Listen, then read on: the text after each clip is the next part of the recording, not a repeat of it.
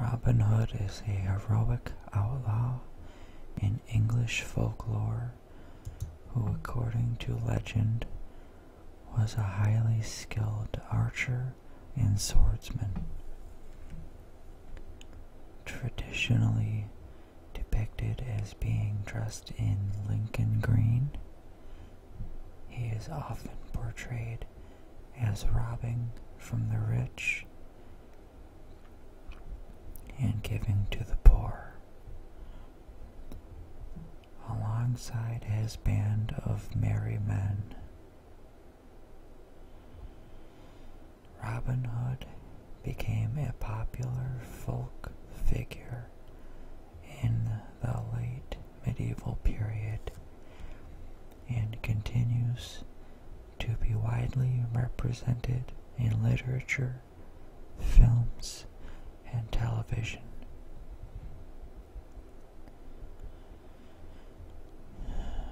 The first clear reference to rhymes of Robin Hood is from the 1377 poem Piers Plowman, but the earliest surviving copies of the narrative ballads that tell his story date to the second half of the 15th century, or the first decade of the 16th century. In these early accounts, Robin Hood's partisanship of the lower classes, his Marianism, and associated special regard for women, his outstanding skill as an archer, his anti-clericalism, and his particular animosity towards the Sheriff of Nottingham are already clear. Little John, Much the Miller's son, and Will Scarlet all appear, although not yet Maid Marian or Friar Tuck. It is not certain what should be made of these latter two absences, as it is known that Friar Tuck, for one, has been part of the legend since at least the later 15th century, where he is mentioned in a Robin Hood play script.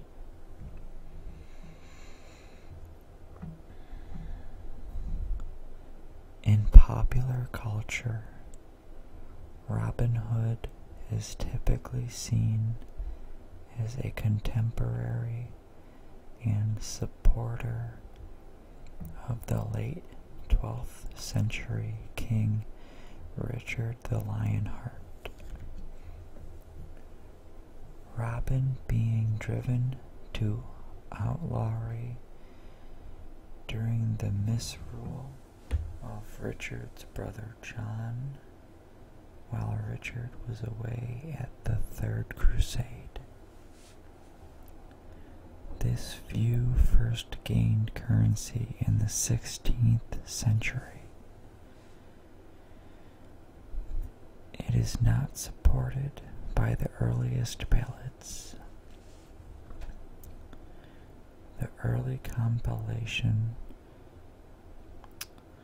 A Jest of Robin Hood, spelled R-O-B-Y-N-H-O-D-E,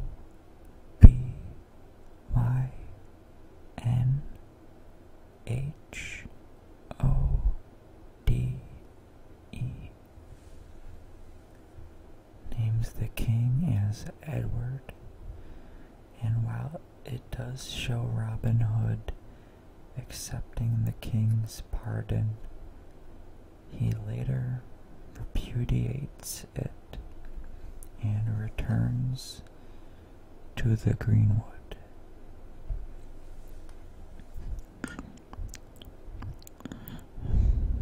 The oldest surviving ballad, Robin Hood and the Monk, gives even less support to the picture of Robin Hood as a partisan of the true king.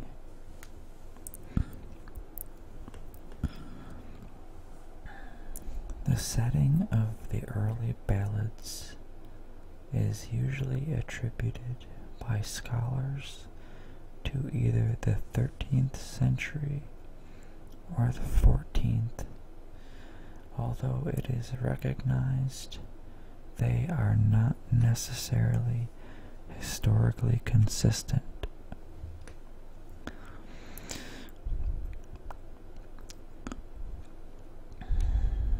The early ballads are also quite clear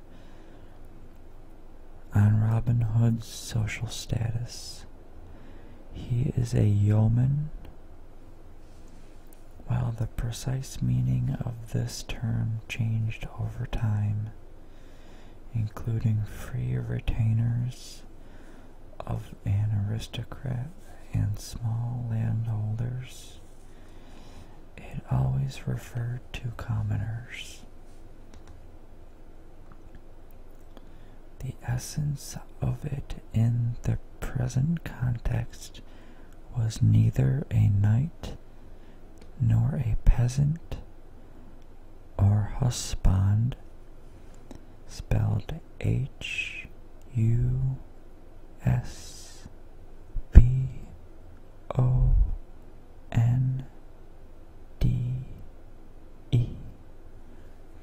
but something in between.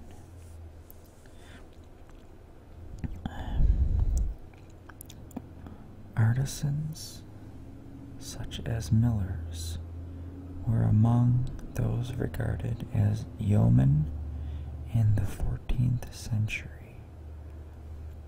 From the 16th century on, there were attempts to elevate Robin Hood to the nobility, and in two extremely influential plays, Anthony Munday presented him at the very end of the 16th century as the Earl of Huntingdon, as he is still commonly presented in modern times.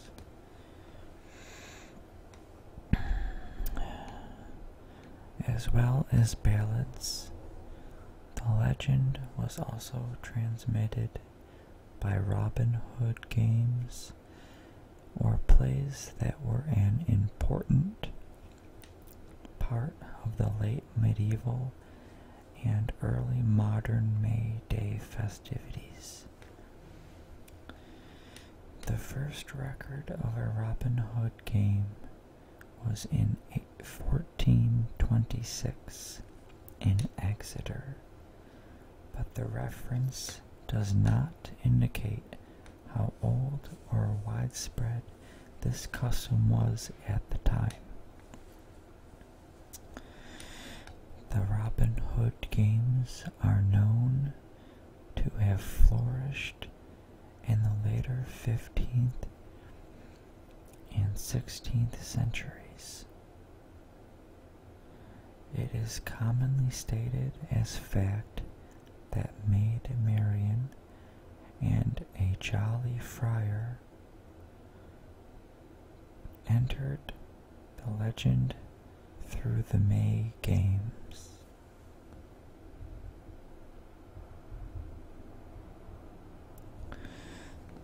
The earliest surviving text of a Robin Hood ballad is the 15th century Robin Hood and the Monk.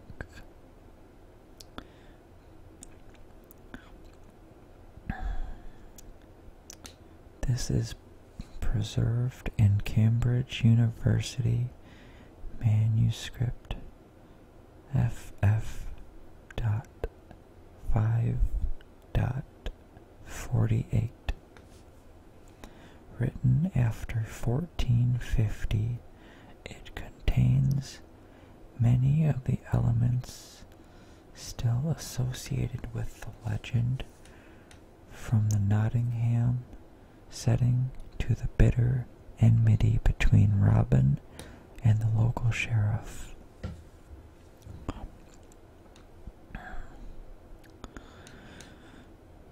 The first printed version is A Jest of Robin Hood, 1500, a collection of separate stories that attempts to unite the episodes into a single continuous narrative. After this comes Robin Hood and the Potter, contained in a manuscript of 1503.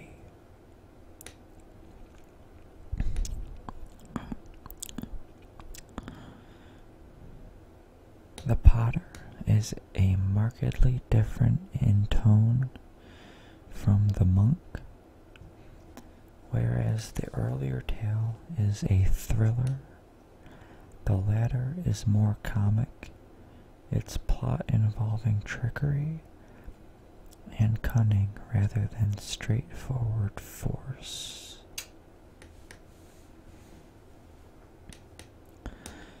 Other early texts are dramatic pieces, the earliest being the fragmentary Robin Hood and the Sheriff of Nottingham in 1475.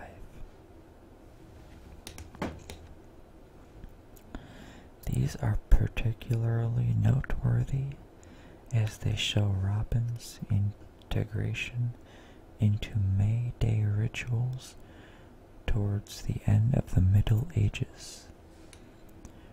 Robin Hood and the Sheriff of Nottingham, among other points of interest, contains the earliest reference to Friar Tuck.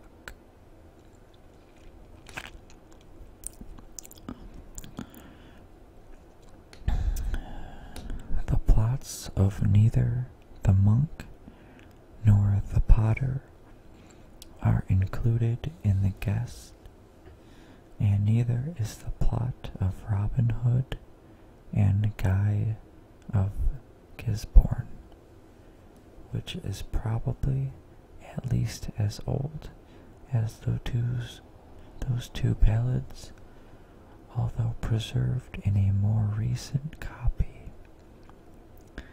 Each of these three ballads survived in a single copy, so it is unclear how much of the medieval legend has survived, and what has survived may not be typical of the medieval legend.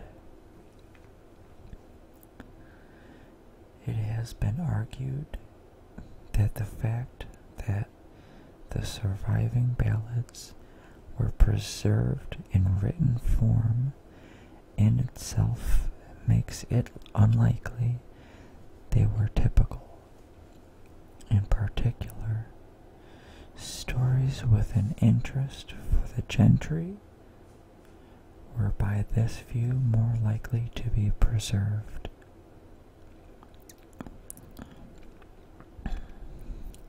The story of Robin's aid to the poor knight that takes up much of the jest may be an example.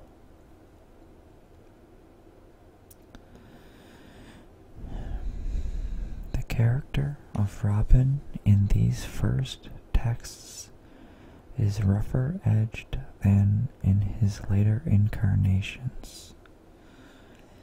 In Robin Hood and the Monk, for example, he is shown as quick-tempered and violent, assaulting Little John for defeating him in an archery contest.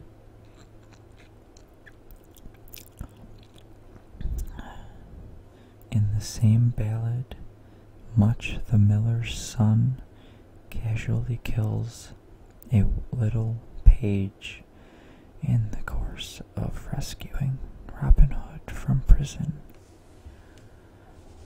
No extant ballad really actually shows Robin Hood giving to the poor, although in a Jest of Robin Hood, Robin does make a large loan to an unfortunate knight,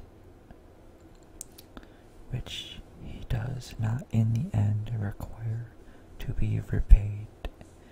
And later in the same ballad, Robin Hood states his intention of giving money to the next traveler to come down the road.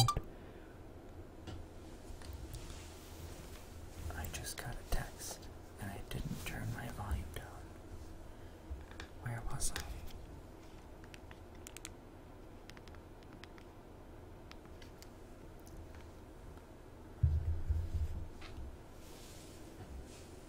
Traveler to come down the road if he happens to be poor. Within Robin Hood's band, medieval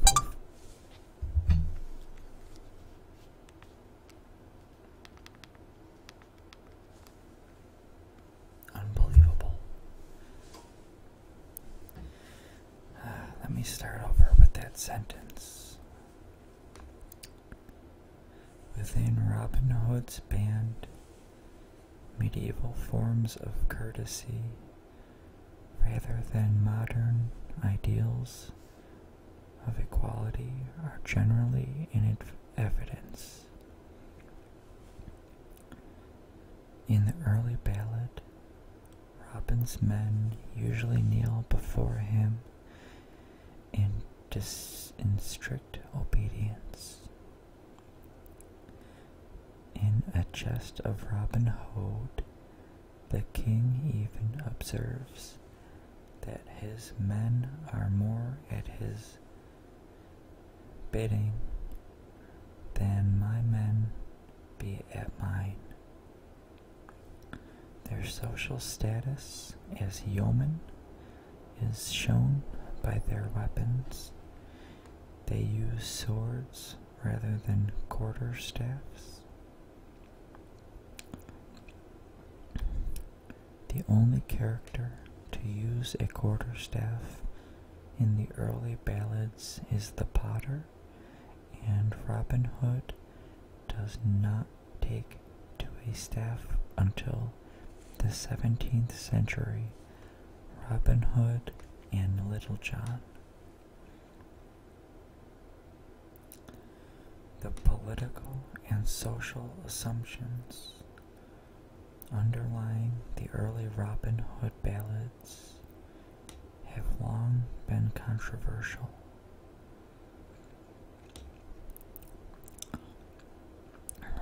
It has been influentially argued by J.C. Holt that the Robin Hood legend was cultivated in the households of the gentry, and that it would be mistaken to see in him a figure of peasant revolt. He is not a peasant, but a yeoman, and his tales make no mention of the complaints of the peasants.